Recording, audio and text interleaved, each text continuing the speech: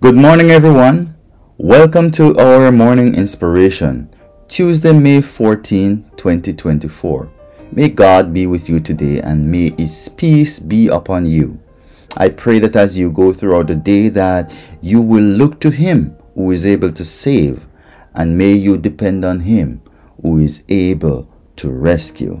Our reading today comes to us from Revelation chapter 1, reading from verse 7 to 8. And it says, Behold, he cometh with clouds, and every eye shall see him, and they also which pierced him, and all kindreds of the earth shall wail because of him. Even so, Amen. I am Alpha and Omega, the beginning and the ending, saith the Lord, which is, and which was, and which is to come, the Almighty. Amen.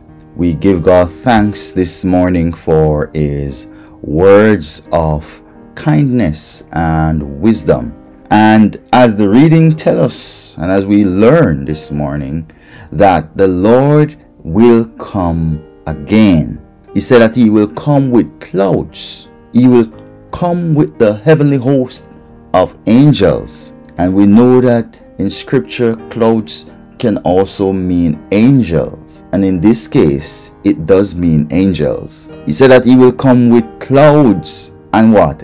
Every eye will see Him. So we all will see Him, both those who are dead and those who are alive. He also make reference to those that crucified Him, those that pierced Him.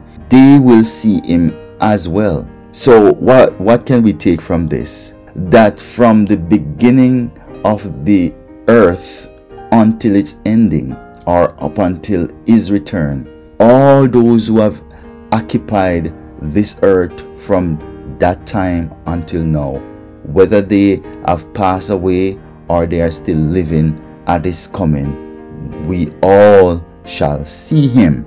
Amen. And it says that what? They shall wail because of Him, or the kindreds of the earth, they shall wail. Now, wail is cry. Now, why would they be wailing? Or who will be wailing, you may ask? Those who have not made it right with Him. And so, of course, they are going to wail because this is it for them. They are going to be destroyed because what?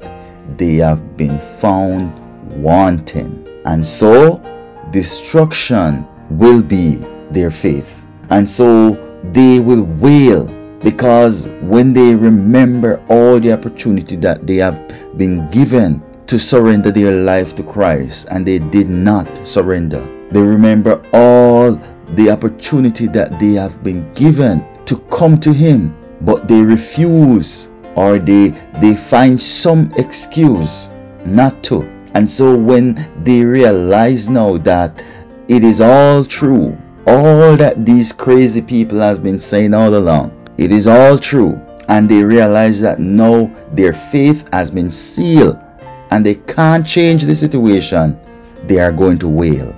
And so they will feel such discouragement, such burden, such sorrow. But at this point in time, it is going to be too late. Don't let it be too late for you. Leave the world and come to Jesus.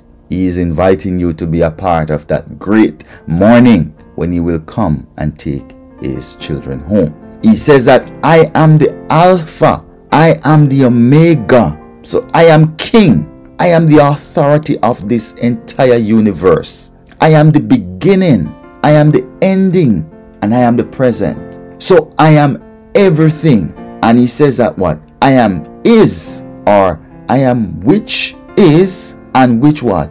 Was, and which is to come. So we see, so it is suggesting, or it is showing us that Christ was there from even before the beginning, before the existence of time. He was there, and He's here now, and He will be there at the ending. So don't you want to be aligned with Him? I certainly do. And so let us not find ourselves in the same position as those who will wail at His coming, those who will lose our soul because we refuse to heed His word and His warnings.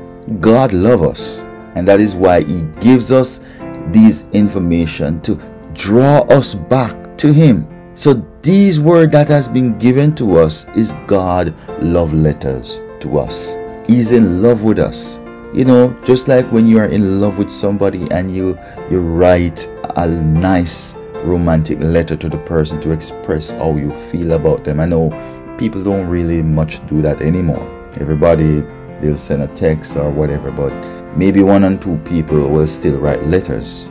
You know, but there's something about letters that even a text message sometimes cannot capture the essence. It is just so, I don't know how to explain, but it's a different kind of emotional experience, if you want to use that term. And so he wrote these letters to give to us, to tell us that, look here, this is how I feel about you. This is what I want to do for you. And so that is why I am sharing my feelings, my thoughts, my desire, and my plans as it relates to you. And so, as the reading says yesterday, let us not turn a blind eye to what he's saying, but let us listen to him, because in the end, we will benefit from obedience to him, because our reward will be eternal life and glory. May God continue to bless you and keep you in Jesus' name. Amen.